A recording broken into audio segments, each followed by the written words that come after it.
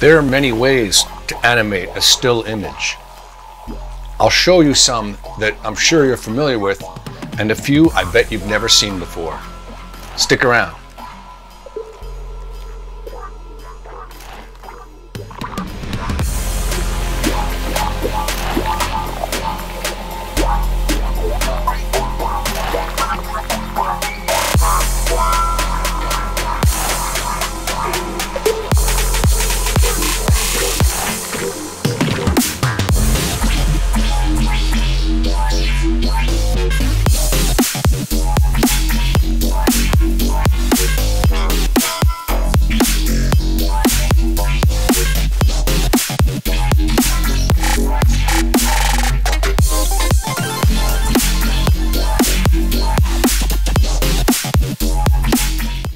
Hi, I'm Charles. Welcome to Onomatopoetix.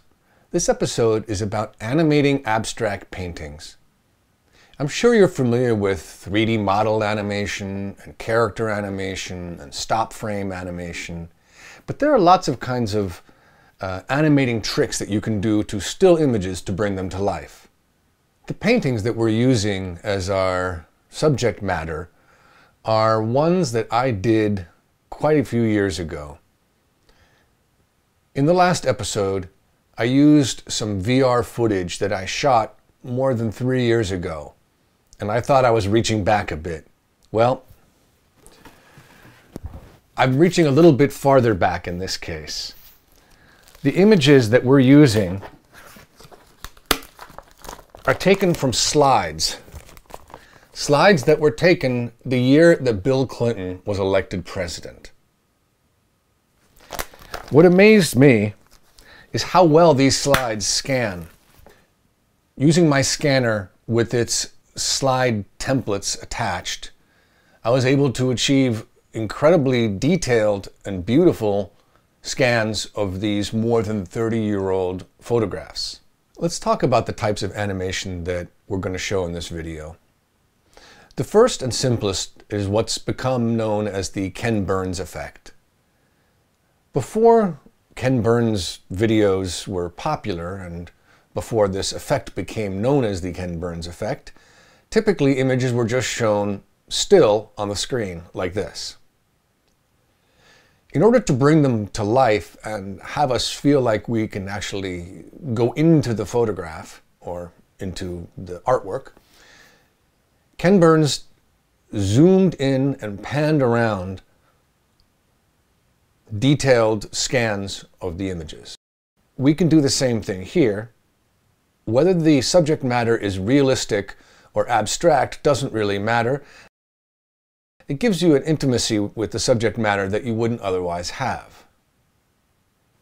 The effect that's sometimes referred to as 2.5D, mostly used on photographs, where you separate the foreground and background, or maybe multiple layers of background, and you give a space between those, and you allow the camera to move and create what's called the parallax effect, where you can see the dimensions between these, or the implied dimension between these layers. That's a great effect.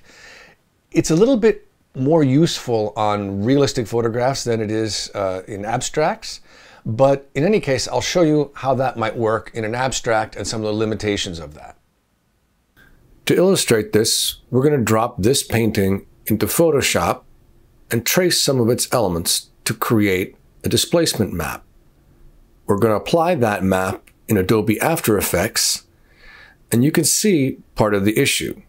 Just because you traced part of the image and moved it to another layer doesn't mean that the area below that filled in with whatever the background is composed of.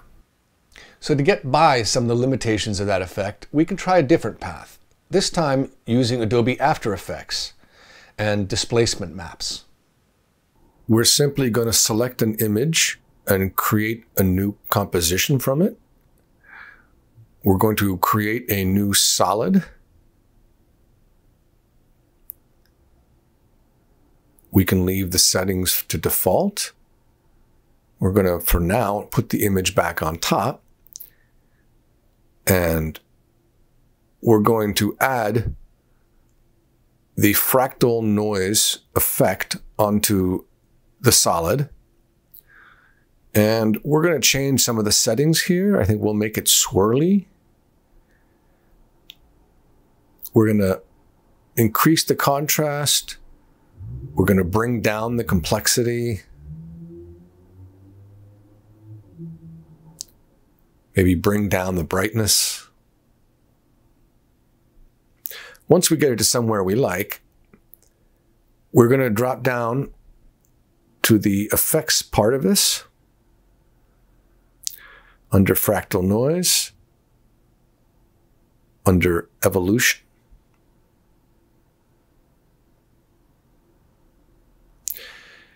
There's lots of ways to do this, but in this case, we're just going to put in time times 20, which will make it go 20 degrees for every second, and that will add this automatic animation to it.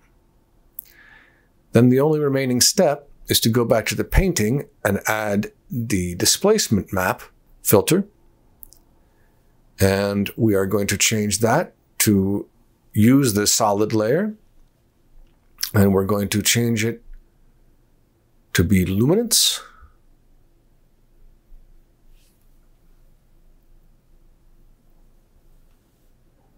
And we're going to increase the displacement so you really can see it. And here's the effect.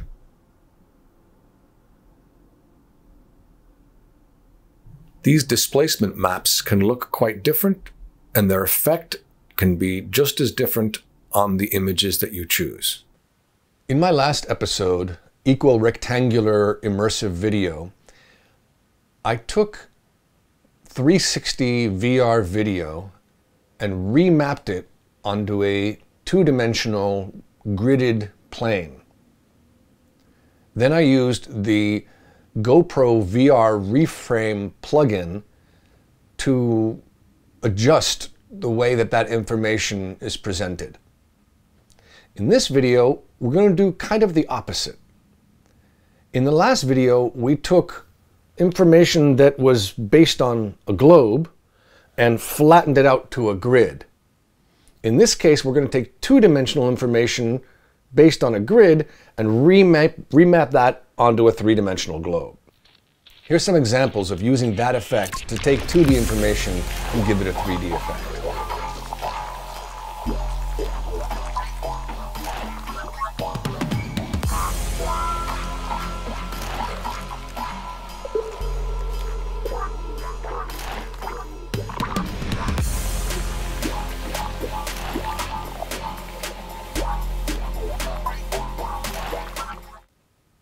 I wanted to talk a little bit about the paintings that we're using.